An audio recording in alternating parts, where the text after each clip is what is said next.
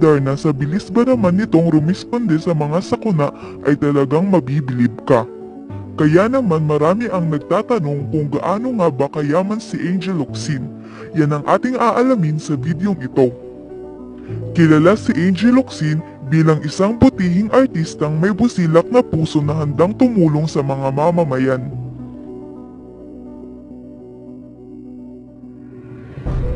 Kahit anumang sakuna ang ating dinadanas ay patuloy pa rin siyang tumutulong. Katulad na lamang ng di natin inaasahang sakuna ng mga bagyo, lindol, pagputok ng Taal Volcano sa Batangas at ang kasalukuyang dinaranas natin na epidemya. Ngunit ang tanong, bakit nga ba di nauubos ang kanyang pera dahil sa sobrang raming tao na ang kanyang natulungan? Kaya ating aalamin kung gaano kayaman si Angel Locsin. Narito ang iilang litrato ng bahay ng real life Darna. Ang litratong ito ay kuha ni Darla Soler na kung saan na-feature ang bahay ni Angel sa Chris TV noon.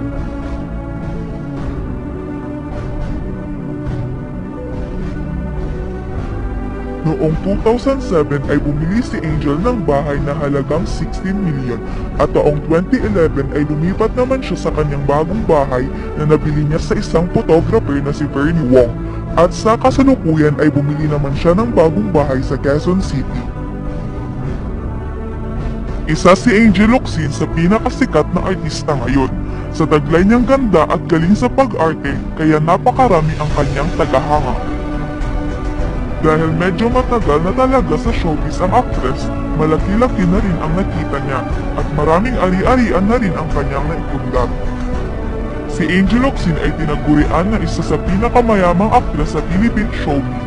Sinasabing si Angel ay kumikita ng $3 to $5 million o nasa mahigit kumulang 152 million to 253 million pesos.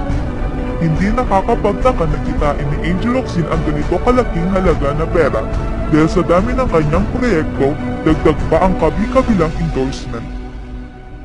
Ilan sa mga mamahaling ari-arian ng aktres ay ang 1970 Chevrolet, Hummer H2 at Ford E40.